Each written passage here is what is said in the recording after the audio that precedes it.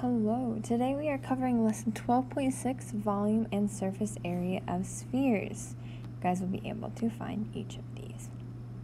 So our new vocab is great circle, pole, and hemisphere. Surface area of spheres. Recall that a sphere is the locus of all points in space that are a given distance from a given point called the center of the sphere. So it's very similar to the idea of a circle, except now it is in 3D space. So a radius of a sphere is a segment from the center to a point on the sphere. You'll notice here it is labeled there on this sphere, but it could come out this way, it could go out this way. There's so many options. A chord of a sphere is a segment that connects any 2 points on the sphere. So it is right here. A diameter of a sphere is a chord that contains the center, just like the diameter contains the center in a normal circle. A diameter contains the center in a sphere. The great circle also has to go through a diameter. And a tangent to a sphere is a line that intersects the sphere in exactly 1 point. So the surface area of a sphere has a nice equation to it. The surface area is equal to 4 pi r squared. Now, if you think about a ball, the surface area is around the outside. The volume is the air or the water that would fill the ball. So to find the surface area of the sphere is what we need to do, and then we leave our answer in pi. Now our surface area equation is equal to 4 pi r squared. So really this pi r squared is like the area of the great circle, and then we multiply it by 4. So we have 4 times pi times our radius, which they give us, which is 4.5. So we take 4.5 squared. We get 4 times pi times 20.25. So we end up getting 81 pi as our solution to our surface area, and our label is square inches. Okay.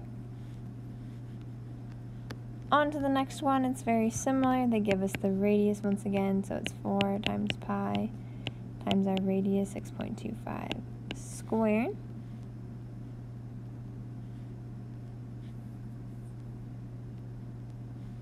We get 156.25 pi, and this time it is square inches for our surface area. Now, if we have a hemisphere, we have to treat this a little differently. We know the surface area is half the surface area of a normal sphere, but now we also need to deal with this great circle. We need to add to it the area of the great circle to get the whole surface area. So half the area of a sphere with the radius of 3.7 millimeters, and then add the area of the great circle. So our equation for a semicircle is 4 pi r squared. That would just be the area of the sphere, but we want half of it. Then we have to add the great circle, pi r squared. Now I'm going to go ahead and reduce this guy. So I have 2 pi r squared plus pi r squared.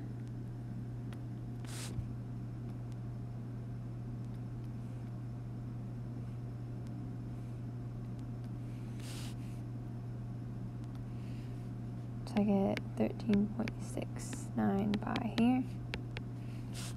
I get 27.38 pi here. And then I can just add these.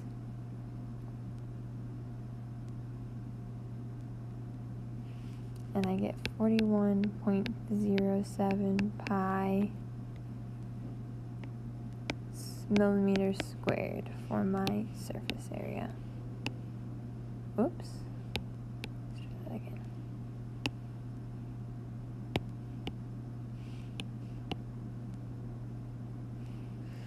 Alright, now we're going to find the surface area of the sphere given the circumference and not the radius. Now it's pretty easy to find the radius given the circumference because we know the circumference of any circle, especially in this case we need the great circle, is equal to pi r squared. So that would be the area. The circumference is equal to 2 pi r. So 2 pi r equals 10 pi, because that is the circumference.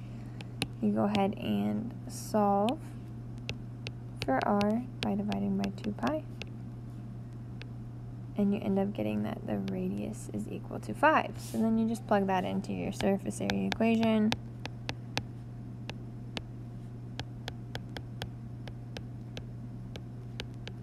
And you get your solution of 100 pi square feet for your surface area.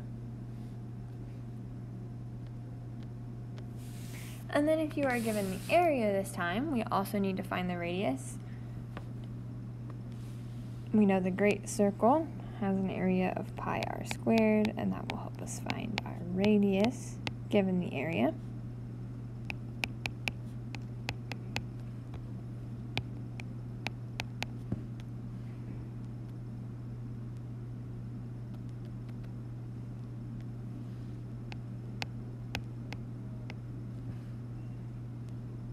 Oops, I didn't write this right. 220, not 200. There we go. My bad. Hopefully you guys caught that.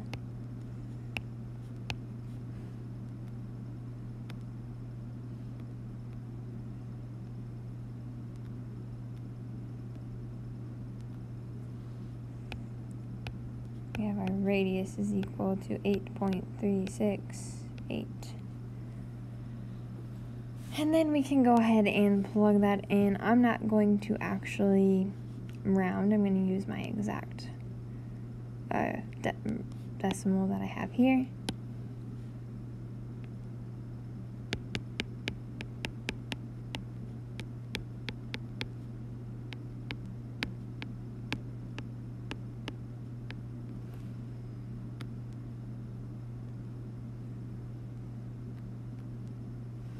So I end up getting 280.11 pi. And for this example, I'm actually going to go ahead and multiply this by pi because I want to show you guys something real quick. So these are both good answers for our surface area. But if you take a look at this equation for surface area, you'll notice that the area of the great circle is actually included in that equation. So if you saw that, and it didn't want the answer in terms of pi, you could have easily said the surface area is equal to 4 times the area of the great circle, and you would have much more quickly gotten the exact same answer. Just a heads up. Now the volume of spheres. Suppose a sphere with radius r contains infinitely many pyramids with vertices at the center of the sphere. Each pyramid has height r and base area b. The sum of the volumes of all the pyramids equals the volume of the sphere. Therefore, our equation for the volume of the sphere is equal to 4/3 pi r cubed. So notice the area idea, that pi r squared thing that we just did before, will not work because it's pi r cubed now. One thing that I do want to point out though is that if you want, you could actually write this 4 pi r cubed divided by 3. That's totally valid. So we're going to find the volume of a sphere with a great circle circumference of 30 pi centimeters. Leave answers in terms of pi. So find the radius of the sphere. The circumference of the great circle is 2 pi r. So if we set these equal, we go ahead and divide by 2 pi. We end up getting our radius is 15. Then we can plug that into our volume equation. 4 pi r cubed divided by 3. So 15 cubed times 4, then divided by 3 is equal to 4,500 pi. And then its volume, so it's cubic centimeters, is what would fill the inside of this sphere.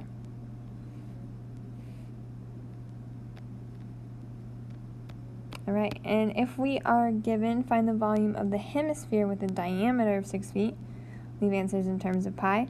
We actually only need half of the volume. We don't have to worry about that great circle stuff that we did for surface area.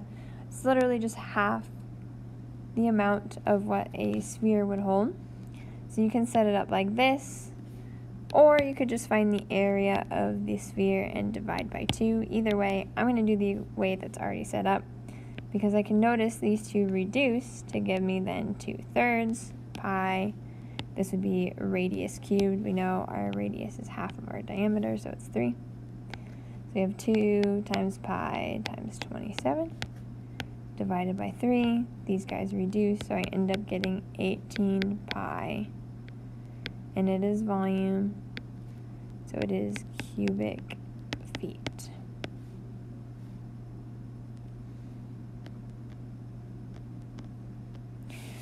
And lastly, a very simple one, find the volume of the sphere in terms of pi. We have 4 pi r cubed, so 8 cubed divided by 3.